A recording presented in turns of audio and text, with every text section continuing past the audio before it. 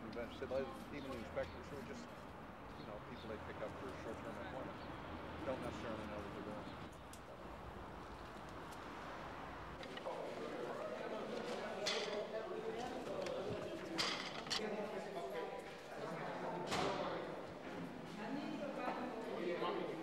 Indigo, there you go. Okay?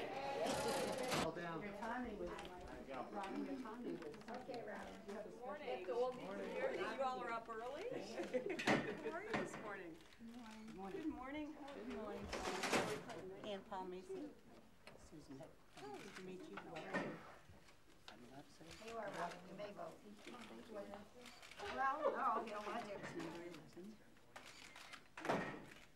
Okay. You can come in on 13th. Yeah, right. That's right.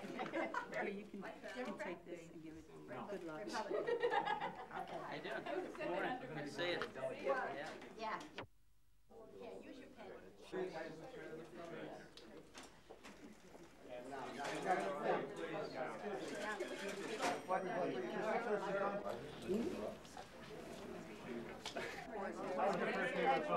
It was great.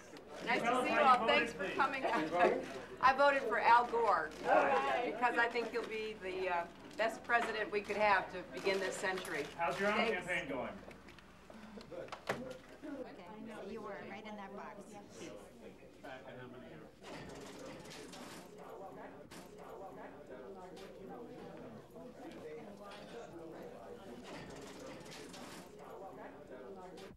I voted for John McCain. Okay. And John McCain because I believe that he can energize the Republican Party, that he's made people interested in politics again. There's been such a blasé attitude towards it. No one gives a damn about government. And all of a sudden, people, their heartbeat is pulsing, and we're interested again. I'm very pleased with the past years. We've done well in this country. We've done well in the whole world. And I see no reason to change, so I voted for Gore. Starting out to the people's hands. Watch yourself. Hold on. Yeah, I'm feeling good. I mean, I think that You're going to get run there's over. some surprises. What do you Is think? this a make or break day?